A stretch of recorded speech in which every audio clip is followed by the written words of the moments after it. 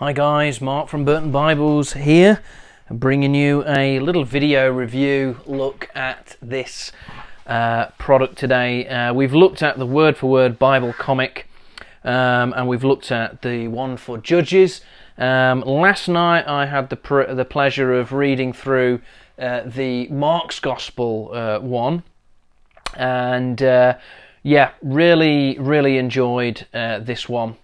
It's a slightly thicker volume here for Mark's Gospel. This one is rated at 12, so it's not quite as adult in its content, shall we say, as the Book of Judges, probably as you would expect. But as we get into this Bible comic, I just want to say that, you know, I really recommend these. If you have teenage children or young adults, even perhaps pre-teens that are maybe not as interested in the Bible as you'd like them to be, I can thoroughly recommend these. I would have loved this when I was younger, because it really brings the Bible to life, so to speak. And we know that God speaks to us through His Word, and the Holy Spirit speaks to us. But, you know, and there is a danger in putting, you know, pictures to things that are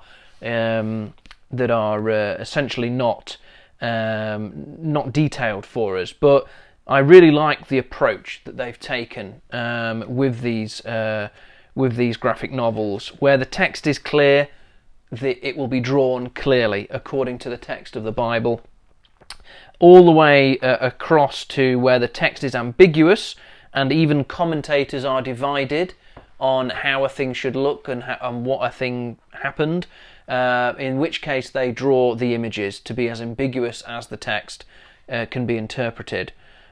So that's the philosophy that they've taken, and I have to say, having read two of these now, I do agree with it. So here we have the Hebrew text, which is signifying this is referring back to prophetical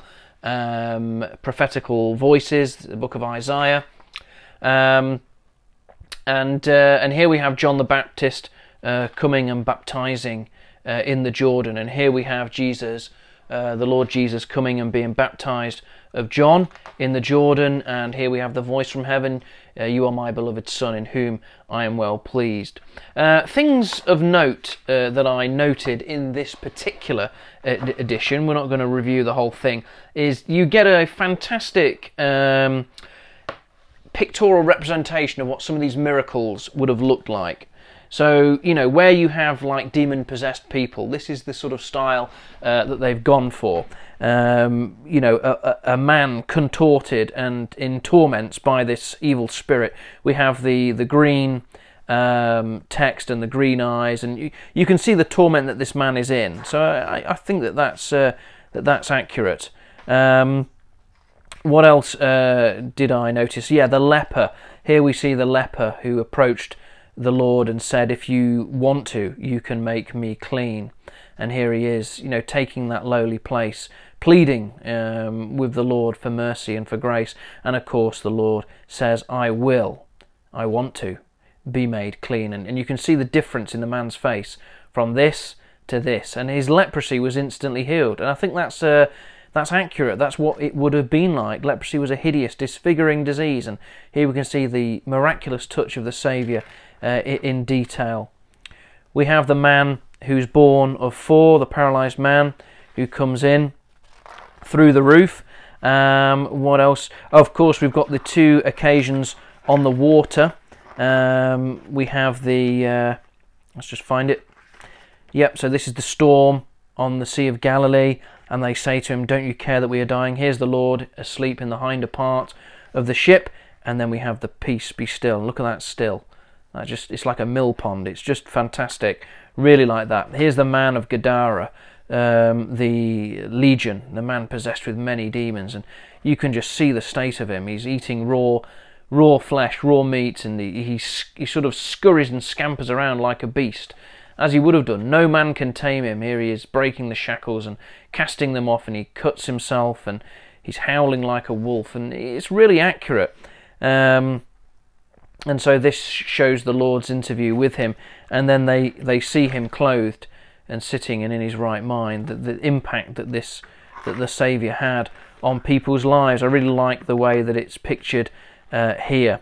Here's the woman with the issue of blood who had suffered many things by many physicians. You can see the money and the different potions and tinctures that she's been subjected to. And here we see the Lord out of the midst of the multitude. Who touched my clothes? Who touched me? And you can see that she's just reached out and touched the tassel at the hem of his garment, because it says in another place, as many as touched the tassel of his garment were made whole. So I really like that, and there's Jairus' daughter as well. I love the way that these are being portrayed in the scriptures. We have in Mark's Gospel the feeding of the 5,000. Really like that account. Here's the Lord walking on the water. Of course, Peter walking to him isn't mentioned in Mark's Gospel, so that's not in this book, but you can see how that's represented. So yeah, I really like that. We have the where he's transfigured, and what else do we have in this book? We have the boy who has the Spirit, and this is just really nice, really nice. We've got blind Bartimaeus. Really like that one as well. He's shouting out, "Have mercy on me!" And of course the Lord stops and blesses him. So I really like that. We have the triumphal entry into Jerusalem. We have the Pharisees constantly testing the Lord. Is it lawful to give tribute to Caesar? And of course he masters them. There's some interesting scenes here which they've taken it upon themselves to sort of project into the future, you know, where it's talking about future events, wars and rumours of wars. You can see some of the things that they are sort of interpreting that, and it's really quite interesting. So yeah, it's really good, and we've got the agony in the garden. We've got the servant of Malchus being attacked, and we have the sufferings of the Lord. We have the betrayal. Really like that, you know, as the cock crows, the Saviour who's passing by a doorway as Peter looks on. It says that he beheld him, he looked upon him, and Peter remembers, and he goes out and weeps bitterly. And then of course you are going to have some graphic scenes where it comes to the crucifixion of the Lord, but you know, that's what you would expect. But it is done quite tastefully, and it's done well according to Mark's Gospel. So I haven't got a major problem with that. And then in the back there's some really interesting things about, you know, how they approached it. Who wrote the Gospel of Mark, designing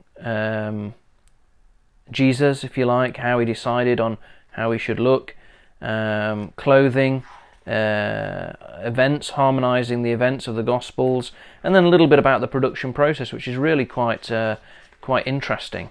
So I really recommend that you get this. As I've said, you will have opportunity to purchase these if you back the Kickstarter next month, which will be for the Book of Esther. And I think you'll have an opportunity to tab on the other 4 books.